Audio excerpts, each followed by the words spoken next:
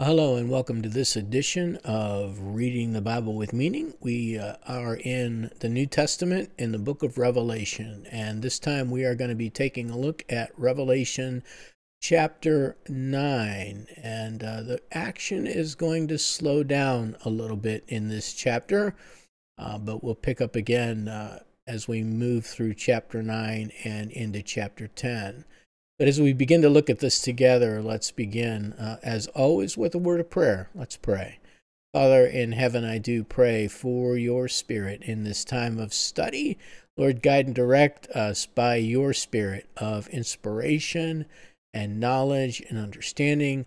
Lord, help us first to discover what these words meant as they were originally heard, and Lord, then how to apply them to our lives today. For we ask it in Jesus' name. Amen.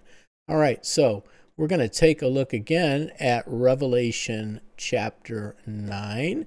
And before we do that, I do want to again remind us of what's been going on in these chapters. Beginning in chapter 6, we moved into three, what I would consider to be parallel visions. So, a vision of a series of events looked at from three different perspectives. So as we moved through the first seven seals, we saw what happened at the breaking of each seal. And at the breaking of the seventh seal, we moved into the trumpet vision. And that's where we are now. The trumpet vision will carry us through the end of chapter 9. And then there'll be an interlude there, a fairly lengthy one, as we look at some of the events taking place.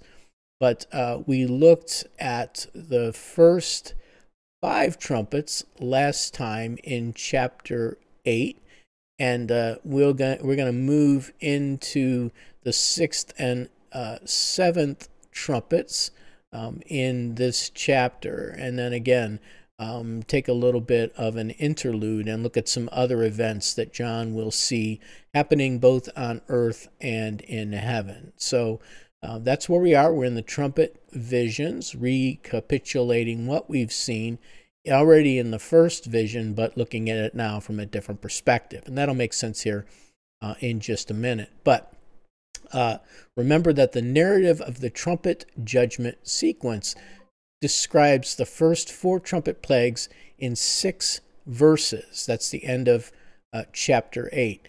The two woes that accompany the sixth and seventh trumpets take an entire chapter to describe, 21 verses.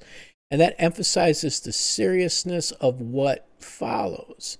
So in the seal judgments, the first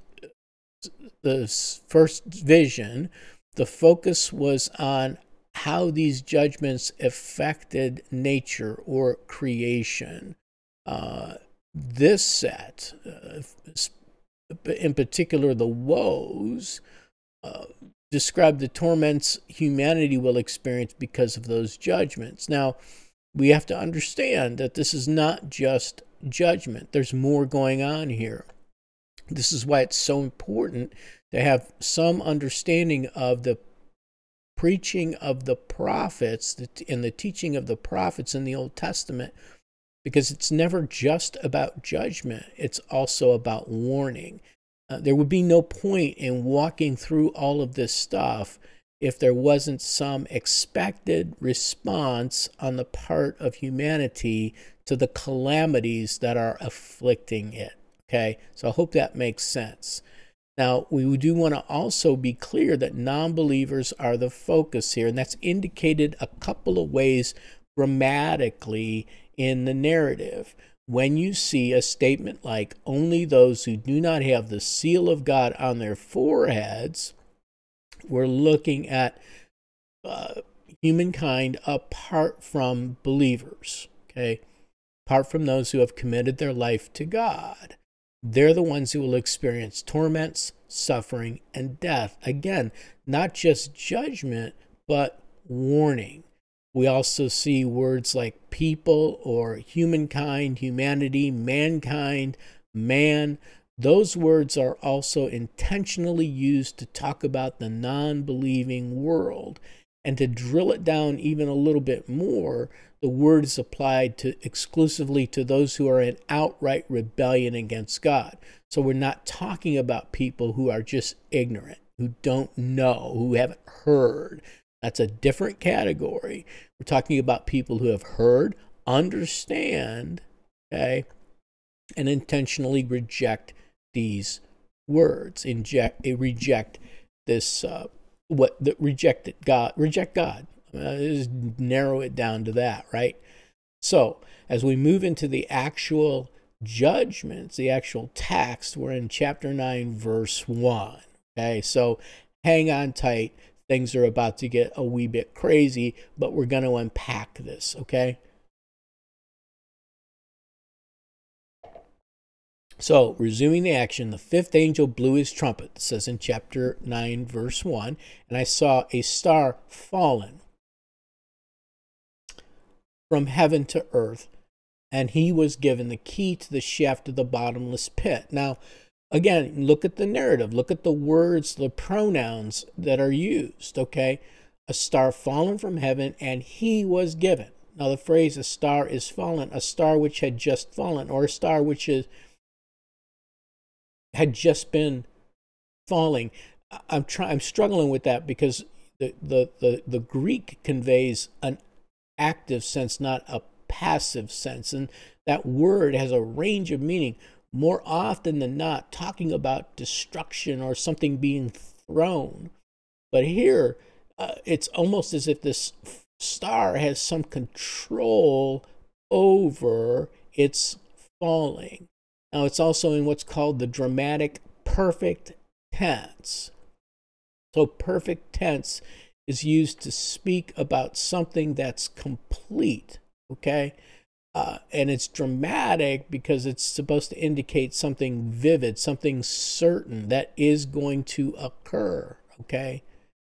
To say that tomorrow morning at sunrise the sun will have risen, okay, is future perfect, but it speaks of a future event as if it has already taken place. I hope that makes sense.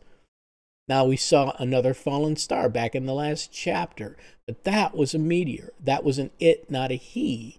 This star is a person, a being of some sort, a fallen star. That's something that we, even in outside of the believing world, we recognize this idea of a fallen star, okay? And he, the fallen star, was given the key to the shaft of the bottomless pit or abyss. The word can be translated both ways. Now, to connect it to a person is not unique to John, okay? Isaiah 14:12 portrays the king of Babylon as a fallen star. How you have fallen from heaven, O day star, son of dawn. Okay, talking about the king of Babylon, Nebuchadnezzar. How you are cut down to the ground, you who laid nations low. So it's talking about, someone who has fallen from a high place, both literally and figuratively. To say that the king of Babylon was a fallen star is to say that he went from his high place of authority and rule to a low place, okay, of no authority and no rule. First Enoch, again, I'm looking at some of these extra biblical books as they're called. First Enoch 21:6 describes the fallen angels as stars of heaven, which have transgressed the commandment of the Lord and are bound here till 10,000 years, the time entailed by their sins, are consumed, right? So talking about some sort of a heavenly being that's been cast out of heaven.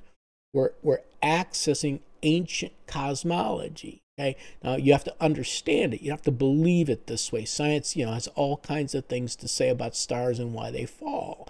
We call them meteors, right? Falling stars. But in the ancient cosmologies of the world, the ancient ways of looking at the universe, there's the skies were not just a place of bodies, different things up there, right? But they're the place where the deities dwell.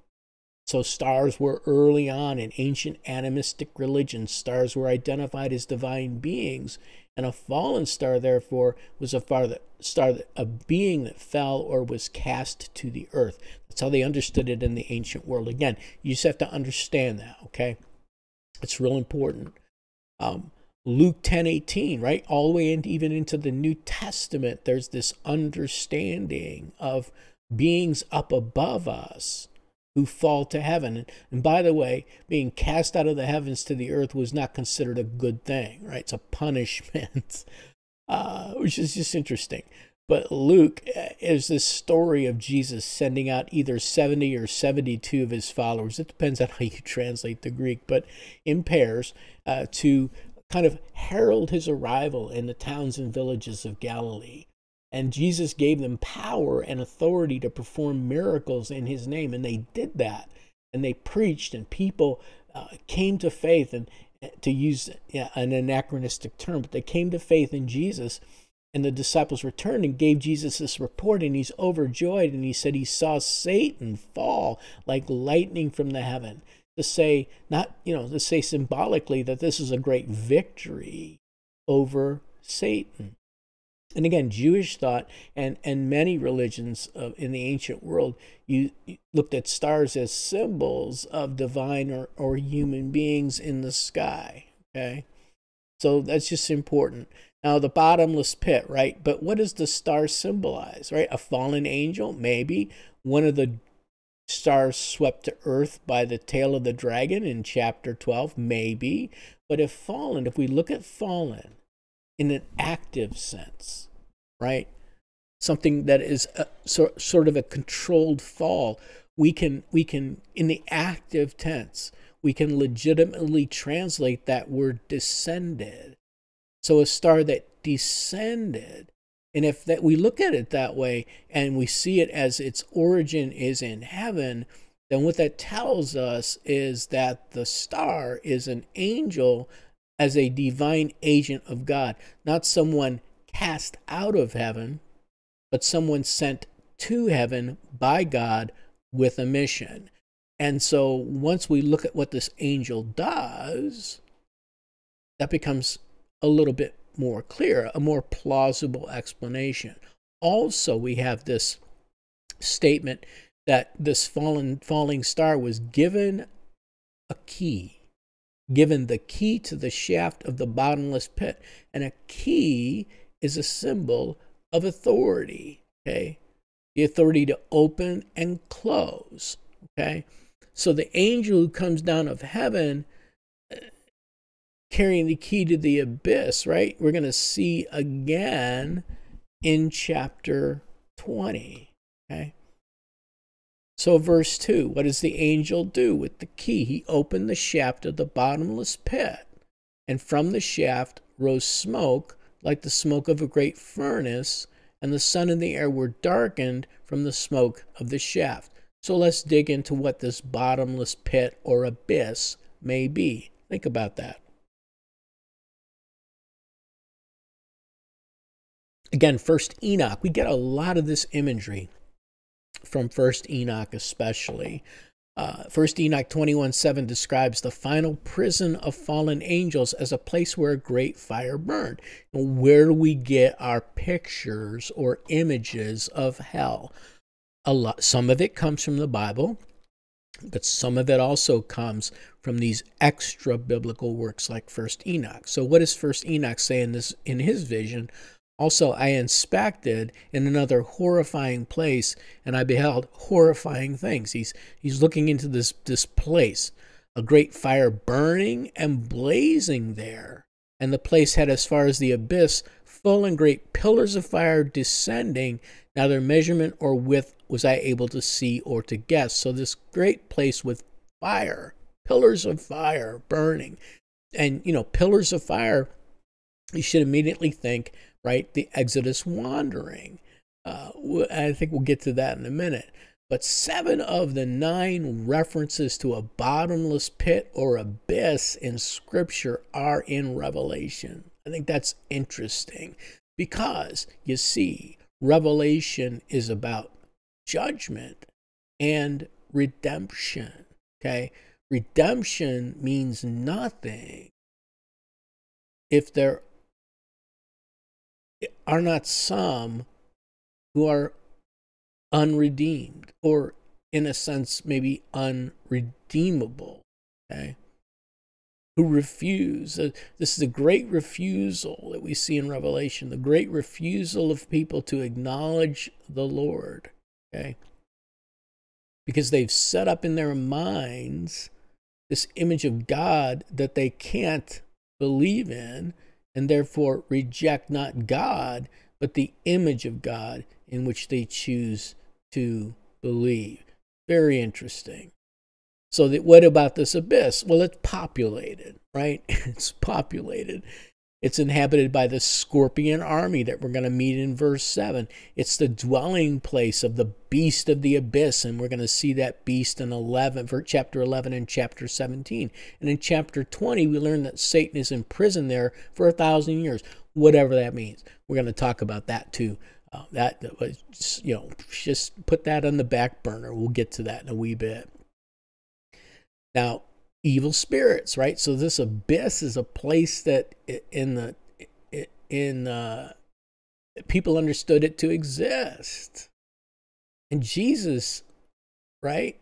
Jesus operates out of that belief structure.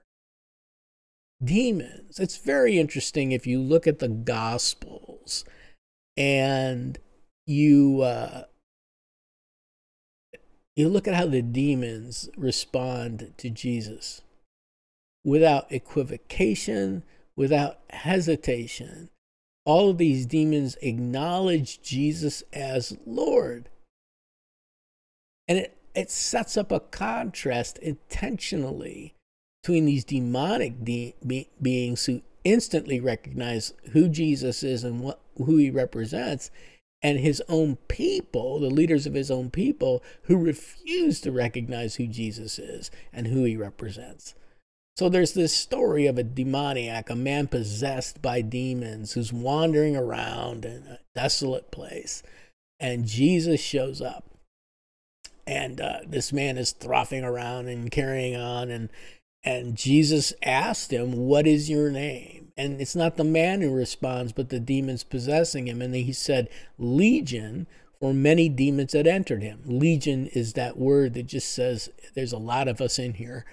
And they begged him not to command them to depart into the abyss. They don't want to go back to the place that they came from because it's a nasty place. So Jesus accommodates them and casts them into a herd of swine, which then will go over the cliff and die. So I'm not sure that was a better option, but there it is. Paul, too, talks about the word abyss as the place of the dead. And I think that's interesting because I don't know that in Paul, the word has the same nasty connotation.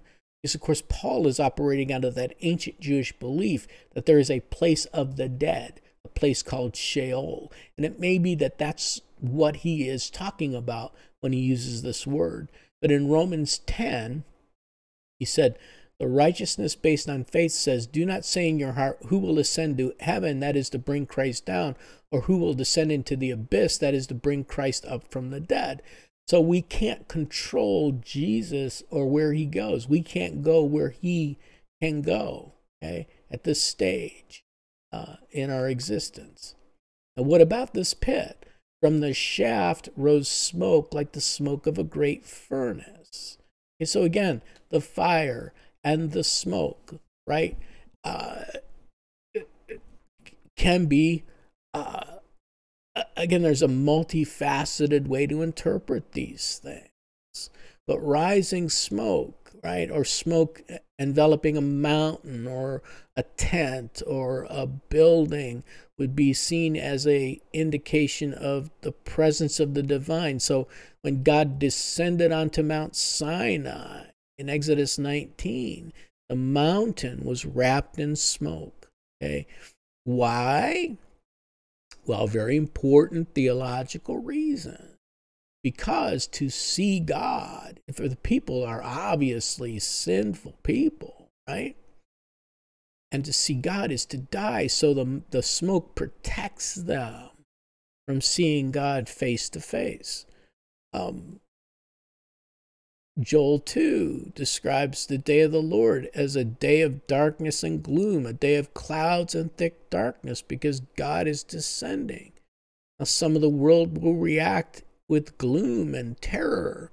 Believers will react with joy and expectation, okay, when the day of the Lord comes. A wee bit of fear, too.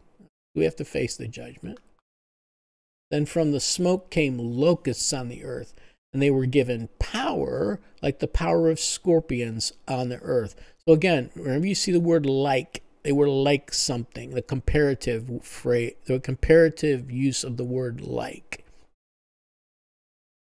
And again, we have to have the plagues in view. It's really a good idea to take a look at those passages in Exodus that talk about the plagues, because there's a lot of imagery that's borrowed from there.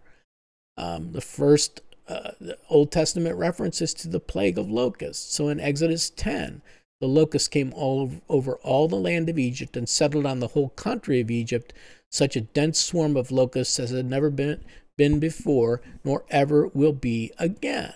That's a scary thing, right? If you're in a part of the country that has to deal with locusts periodically, then you know they are very destructive creatures, or can be.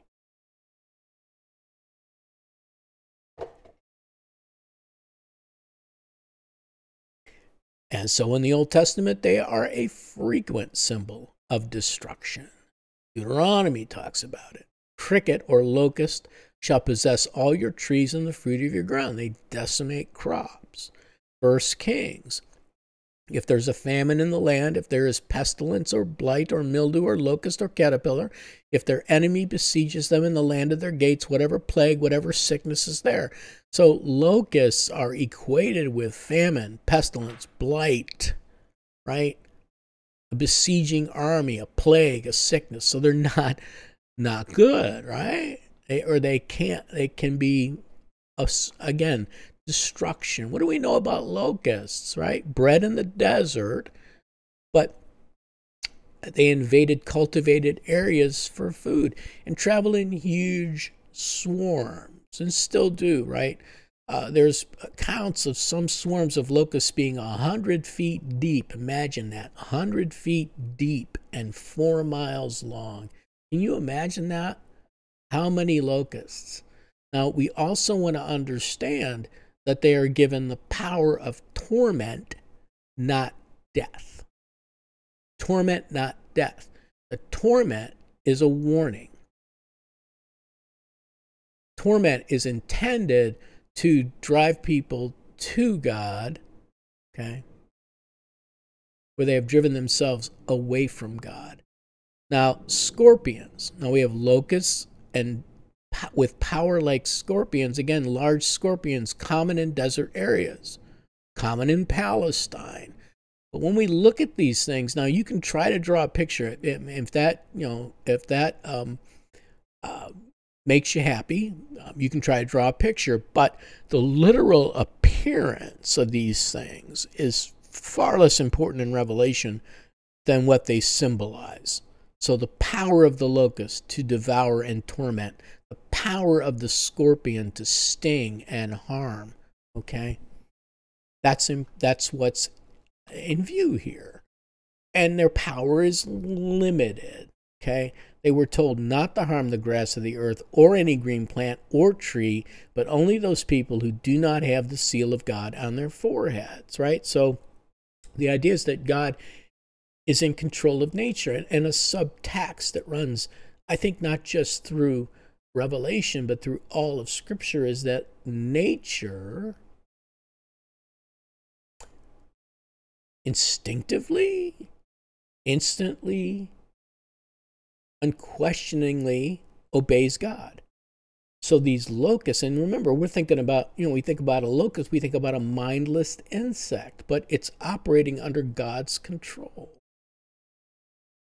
In Egypt, the plague of locusts was directed first at nature, right, to destroy the crops, which secondarily impacted the people who rely on those crops for food. Here it's directed entirely toward nature. Imagine these locusts just descending on you, right, and nibbling away at your skin. Torment. But when it says they were told not to do something, we must automatically recognize that their power and authority is derived. They were told, right? Passive mood. And the focus, right? Only those people who do not have the seal of God on their foreheads, right? So the focus is on those who rejected God and the call of the gospel. Again, read the story of the plagues in Egypt and look at what happens and what doesn't happen. Every plague strikes Egypt. Where's Israel? In Egypt. But they're protected in the land of Goshen. So the plague is directed, right? These plagues are directed. They impact only the Egyptians, not the Israelites. So carrying this through, when these things happen, whatever form they take, the world, the non-believer, will suffer from them, but the believers will not. And that's intentional. And that's why one of the reasons why I believe that the church will be present in this time, not raptured away. Okay? Because people will start to ask, well, why aren't you affected? Well, let me tell you. Okay? Well, why is God doing these things? Why are these things happening to us? Well, let me tell you. Okay? It's a chance for the church to witness. Will it be received? Well, by some, but not by all. Okay? So again, talking about these locusts, they were allowed to torment them for 5 months. We'll get to that in a minute. But not to kill them. And their torment was like the torment of a scorpion when it stings someone. Okay, so scorpion venom is nasty, but not necessarily fatal. Okay, but it's very painful. A sting of a scorpion. I don't know that personally. Hopefully never will, but I know it by contact with someone who was actually stung by a scorpion. Now, what about 5 months? You know, in a sense it's arbitrary, in a sense it's not. But if we step away from the literal and look first at the symbolic, what it tells us is that it is a limited but unspecified period. Okay? A short time, relatively speaking. Why 5 months? Well, it's the average life cycle of a locust, so that's one, right? It's the length of the dry season from spring to late summer, so that's another one, right? But the point is that humanity will have an opportunity to repent before Christ returns. God is holding back in the hope that some will yet respond. If you're walking with me through the book of Jeremiah, this will make immediate sense. God waited and waited and waited. Jeremiah prophesied for 20 years in Judah. 20 years. While God waited for his people to respond, to repent. Right? So, this part is interesting. Think about these tormenting, stinging locust scorpion things. In those days, people will seek death and will not find it. They will long to die, but death will flee from them. Now, in those days, when you see that word, it's a prophetic statement. Jesus uses it. The prophets use it. In those days, in that day. Okay? But the idea here, and I find this intriguing, is that in that day, it will be impossible to die. Nobody will die. Right? And we often look at that as a good thing. But it's a bad thing for people who are suffering so greatly that they want to die. Okay? And the irony here is that those who sought the death of Christians, who sought to put them to death, right, to escape from their misery, will not be able to die to escape from their own. I just think that's interesting. Now you're going, well, that's kind of weird. Yeah, it is. But there's a purpose to it. Okay? There's an intentional contrast here between seeking death to escape torment and welcoming death as the doorway to eternal blessing. That's the key thing here. In a culture, and we're talking about ancient Rome in that time period, around the first century, in a time when people, much like today, did everything they could to avoid death, right? Christians, they weren't supposed to actively seek it, but they weren't necessarily supposed to actively avoid it, because the Christians understood, the believers understood, that death was a doorway, not an end. Many people in the ancient world believed it was simply the end of existence, unless you happened to be somebody great whom the Senate could vote into heaven at one of their stated meetings. I think that's hilarious. But Paul gets it, right? We live in this tension between wanting to be here to do what we need to do and wanting to be the Lord, where we won't have to worry about anything. Paul said in Philippians, near the end of his life and ministry, I'm hard pressed between the two. My desire is to depart and be with Christ, for that is far better, right? To be with Christ is far better, but to remain in the flesh is more necessary in your account. So it's kind of the back and forth here. I know I need to be here. I know I need to be with Christ. I'm torn between the two, right? Now, let's get back to the locusts, right?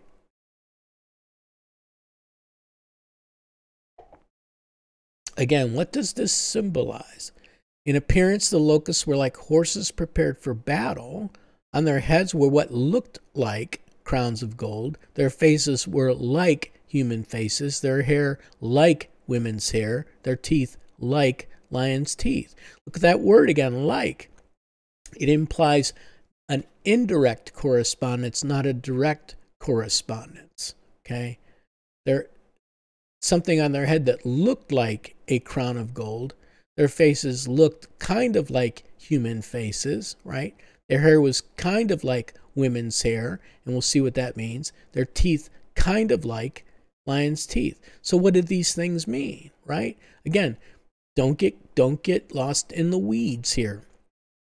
The intent is to give the impression of something unnatural in appearance and awesome in cruelty, something big and dangerous. So it says they're locusts who are like horses. That means they are big. Bigger than anything we've ever seen. Okay? Prepared for battle means they appear to be armored and ready for war. What's that mean, right? That suggests conquest. Again, destruction. What looked like crowns of gold. So some symbol of power and authority on them. Maybe a halo. I don't know. Could be anything. But some way to recognize that they have been given authority. I love this. Like human faces, which in Revelation symbolizes that they're intelligent and aware. So smart locusts, as big as horses, armed for battle. Right? Scary. It's meant to be. Hair like women's hair. What's that mean? Well, in the Old Testament, right, it means long and flowing hair, which is beauty in men, or beauty in women, but vitality in men. There was a time when long hair on men was accepted. It was a sign of strength, virility, vitality, right? And, we say fashions change, but when long hair became associated with femininity, I got the word out, right? Then all of a sudden men were told not to have long hair.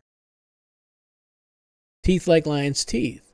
Fierceness, cruelty, ferociousness, right? Something nasty. So what's the idea here? Whatever they look like, it is designed to strike terror in the hearts of all who see them. It's scary. Something we've never seen before, right? Still more descriptives. They had breastplates like breastplates of iron, and the noise of their wings was like the noise of many chariots with horses rushing into battle. So locusts have wings. If you've been in an area that has lots of locusts, you know that sound they make. But the breastplate, you got to be careful with that word. The idea here, the phrasing, indicates a coat of chainmail, not solid metal. It's a later development. chainmail was early. It was cheaper to construct, for one thing, and lighter than a solid piece of metal, but very, very effective. But the idea is that because they're armored, because they're wearing armor, they're invulnerable to human attack, right? And so they appear like, and they make noises like chariots, and that would be designed to strike terror in the hearts of those who heard it, right? Chariots. The Egyptians employed those chariots early on as a formidable weapon in battle. The Israelites, other cultures adopted the chariot, okay? And armed it. And so it would be, the equivalent today would be a big battle tank, right? Making a lot of noise. So the chainmail, as they're moving along, is going to make noise. Their wings are going to make noise. They sound like chariots, right? So it's a noise designed to strike terror, to torment, okay? To drive people to their knees. Because all the convincing, right? However long this takes for these events to start happening, right? People will not repent. They will not respond for 5 months. Okay, and again, we saw that before. They have as king over them an angel of the bottomless pit. His name in Hebrew is Abaddon, and in Greek he is called Apollyon. So the angel of the bottomless pit, this is a different angel. We saw an angel come down at the beginning of the chapter with a key to open the pit, but in the pit then is an angel who is king with a small k. That's intentional here. So it's an angel, but not an archangel, because these are demonic forces, okay? The root word from which the name Abaddon comes means destruction, a place of destruction, or destroyer. In Hebrew, nearly every word, every significant word has a 3-letter root, 3 consonants. So in Hebrew, if we were going to break Abaddon down to its Hebrew root, the equivalent letters would be B, D, N. And words are derived from that root that retains some degree of its meaning. So Abaddon, destruction, okay? The destroyer. Apollyon is interesting too. Apollyon is derived from a Greek word. Apollo and Apollyon both come from a Greek word that means destroyer.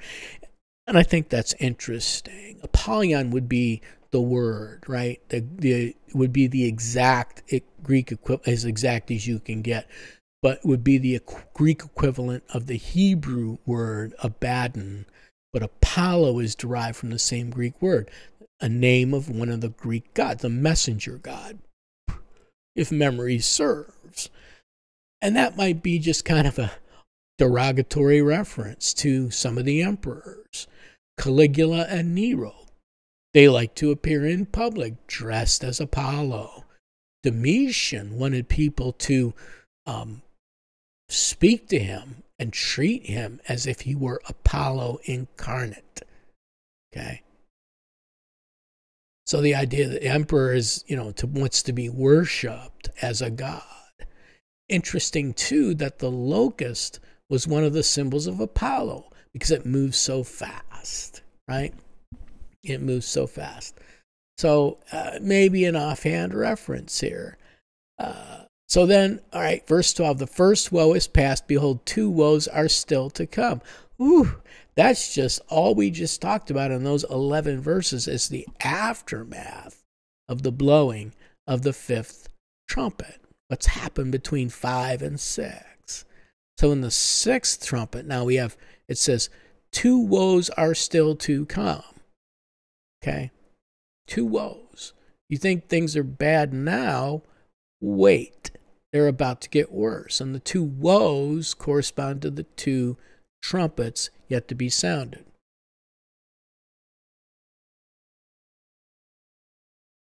Then the 6th angel blew his trumpet, And I heard a voice from the four horns of the golden altar before God. All right, so we're going to stop mid-sentence. That's okay. Look at the first phrase. What is this voice? It could be the prayers of the martyrs. It could be the voice of the angel priest that we saw in the last chapter. But its direction, right, where it's coming from, indicates the ultimate source. It could be the voice of the martyr, the prayers of the martyrs, the voice of the angel priest, the voice of God, all mixed together. But we know that those martyrs are beneath the altar or around the altar, so it may be implying, I think, that the prayers of the faithful play an active role in the drama. Because again, they're crying out, how long, O Lord? How long? Okay? And God keeps saying, soon. More needs to happen, right?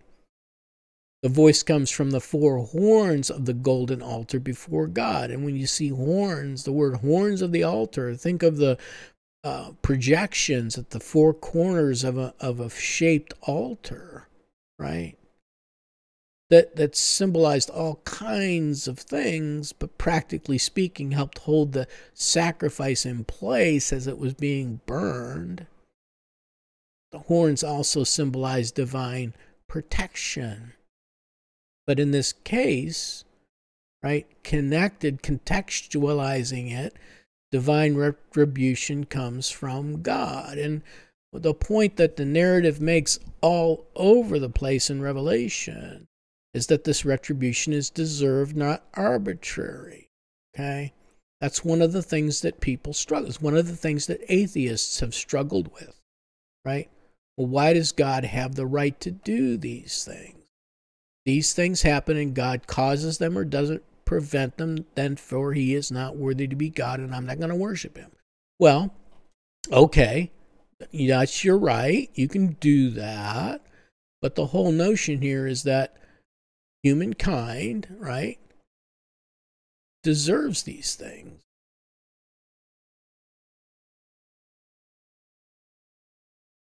God has the right to punish those who reject his sovereignty and his love. He has the right to do that. Because that's why he made us, to acknowledge him and to love him. Okay? So what happens to those who don't? Oh, God should just say, oh, well, it's okay. Really? Right. The Israelites didn't respect God when they thought he wasn't punishing them, okay, for what they'd done wrong. So the voice saying to the angel who had the trumpet, release the four angels who are bound at the great river Euphrates. So now we know what that voice is. Ultimately, the voice of God. So the sixth angel does something different, sounds the trumpet, releases the angels. Okay? Who are these angels? Not entirely clear. Nowhere mentioned in other apocalyptic literature. But in that literature, there is a mention of four destructive powers connected to the 4 points of the compass, 4 corners of the earth. The purpose of these powers, right? And these powers must be held back. So what holds them back? Well, angels. So there's a possibility, you can make a connection, that these angels are holding back chaos. Okay? Holding back chaos. In this case, they appear to control the demonic horses that are about to be released on the earth. Okay? Now, interesting. Release the 4 angels who are bound at the great river Euphrates. Wow, that shows up a fair amount in Scripture. But it harkens back to the ancient promise. First in Genesis 15:18, then in Deuteronomy 11:24, and then in Joshua 1:4 at the beginning of the conquest. On that day the Lord made a covenant with Abram, saying, to your offspring I give this land, from the river of Egypt to the great river, the river Euphrates. Okay, from the Nile to the Euphrates in Genesis 15, a large amount of territory. Every place on which the sole of your foot treads shall every place on which the sole of your foot treads shall be yours. Your territory shall be from the wilderness to the Lebanon, and from the river Euphrates, to the western sea. So again, talking about this huge swath of land that Israel was to possess. Joshua 1:4. From the wilderness and the Lebanon as far as the great river Euphrates, all the land of the Hittites to the great sea, toward the going down of the sun, shall be your territory. So from east to west, from the Jordan to the coast, okay, shall be yours. And the Euphrates, it shows up a fair amount again in Scripture. It marked the boundary between Israel and her primary enemies in the land, and was also the eastern boundary of the Roman Empire, which I think is interesting. Okay, Rome expanded all the way across the land of Canaan to the Euphrates. So, verse 15, the 4 angels who had been prepared for the hour, the day, the month, and the year were released to kill a third of mankind. Now, were released. Past preparation for a specific moment of time had been prepared. Their preparation already had been complete, and they were simply waiting. Okay? So that tells us that God is sovereign over human history. He has all things prepared, right? Already prepared for what he plans to do. Not making up things as he goes along. So the idea is that these angels were ready to go from the moment of their creation preparation. I love that phrase, the day, literally for the hour and a day and a month and a year, right? So it's definite as opposed to indefinite, and the King James is correct to talk about a specific moment in time for which these things have been prepared. And they were released by the angel to kill a third of mankind, by the angels. So we have torment for a brief period to engender repentance. Once that period is over, then death comes. So we saw as the 4th seal was broken, 1/4 of mankind was put to death. As the 6th trumpet is sounded, 1/3 will die. Now, don't worry about trying to do the math, because it probably won't add up to your satisfaction. Think again that some are spared. Not everybody will die. And again, the use of the word mankind indicates that believers will be watching these events unfold, not suffering from them. Okay? This idea of divine protection, not just to protect, again, but for a purpose, right? Believers have a purpose to serve in these days of torment. Let's talk about this army, right? The number of mounted troops was twice 10,000 times 10,000. Now the phrase is myriads of myriads. And you can see that the ESV, the English Standard Version, as well as other versions, define a myriad as 10,000. So they translate the phrase myriad 10,000 times 10,000, which gives us a number, right? But that's not the intent of the Scripture. The intent of the Scripture is not to give us an exact number, but to convey or express the idea of an army so large it can't be counted. Okay? And if it can't be counted, it can't be countered. Right? So there's nothing we'll be able to do to counter this army. So it will strike terror in the hearts of human beings. Okay? Then John says, I love this last part, I heard their number. I heard their number. Now you can translate that, I'll give it to you a couple of different ways. You can say, that God has given John the number, exactly how many. And the only way he can describe it is myriads of myriads. But it could also convey the sense of this sound that's so huge and loud and great that it conveys the sense of an uncountable army. Okay. I heard the number. It could be a poetic way of saying it was so loud, there was no way to grasp it or comprehend it. Okay. Verse 17, and this is how I saw the horses in my vision and those who rode them. So now this is an army. They wore breastplates the color of fire and sapphire and of sulfur, and the heads of the horses were like lions' heads, and fire and smoke and sulfur came out of their mouths. All right, so take a look. Breastplates the color of fire and sapphire and sulfur. Smoke coming, or something coming out of the mouths of these things, fire, smoke, and sulfur. Okay. In my vision, he said, I saw. That reminds us that, again, to make you can draw a literal picture of this, but you're missing the point if you do that. Because again, it's what do these things symbolize? In my vision, I saw. This is how I saw. Okay? What he's trying to do is say, I'm trying to describe to you what I saw in my vision. It's very interesting and very important to do that. Will they literally look like this? I mean, could be. But what do these things symbolize, right? They wore breastplates the color of fire and of sapphire and of sulfur. So the corresponding colors of these elements is red and blue and yellow. Okay, sulfur and brimstone are equivalent, given that they are essentially understood to be the same color. Okay? And as with the locusts and their lion's teeth, the image of the lion's head is one of cruelty and destruction. Okay? And there's an intentional connection here, as I pointed out, I hope already, between the color of the breastplates worn by the riders and what comes out of the mouth of the horses. Together they form this destructive force. They can't be separated.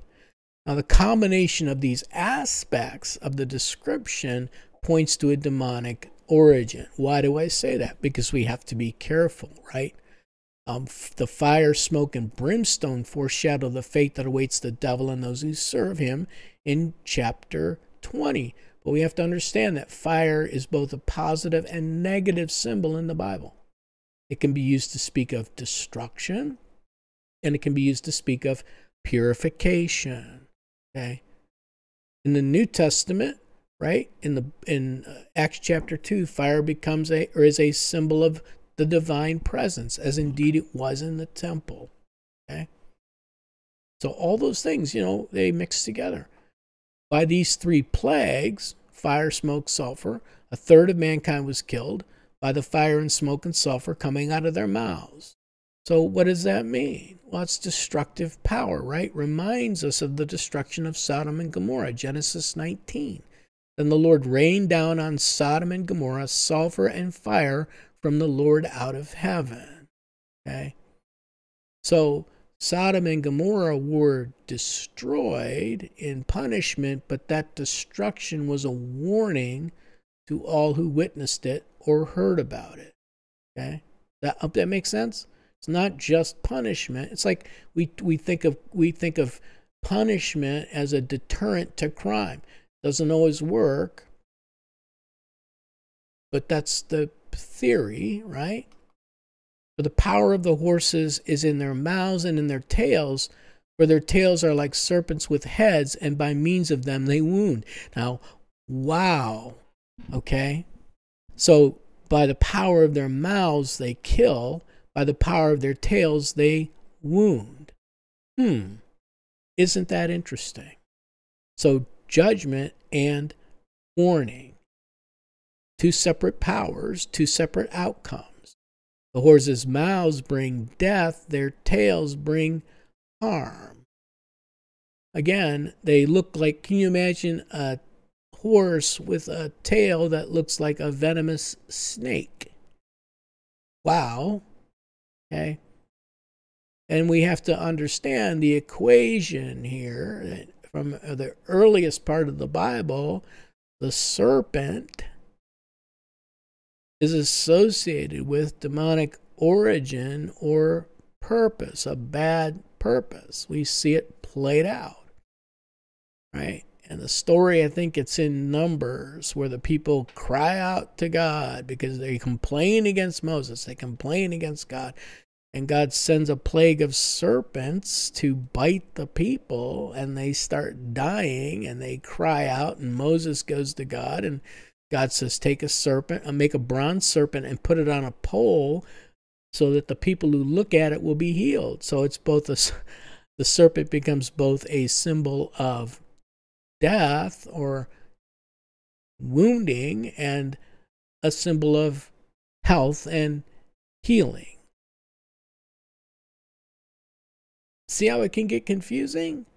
So you got to link these things together, but ancient literature often links serpents with demons, right? Or with deities. It's just really interesting. A snake gets a bad rep. But the overall image is of a vast army before whom no one can survive without divine protection. This army will run roughshod over humanity, and the believers will be spared. The rest of mankind who were not killed by these plagues did not repent of the works of their hands, nor give up worshiping demons and idols of gold and silver and bronze and stone and wood, which you cannot see or hear or walk. I love it. The rest of mankind who were not killed by the plagues. So the idea is that seeing this death and destruction around them, those who survive it should turn to God, but they don't. Like many atheists, they say, I will not worship a God who lets these things happen or who causes these things, which just belies any attempt to understand why these things are happening, right? Or even within the context of Revelation, why God has the right to do it. Because again, we get caught up in this notion that for us, death is the end of everything, but that's not God's perspective. Okay? This perspective that that a good God should not allow suffering to happen. But God doesn't cause all suffering. Okay? And I love that word, right? They do not repent of the works of their hands or give up worshiping these idols. We worship the things we make because we can make them the way we like them and understand them. And we do this all the time, even if we don't actually make an image. We create in our minds an image of God and then decide whether or not we like it. That's the problem. That's an idol, right? But these things have no power.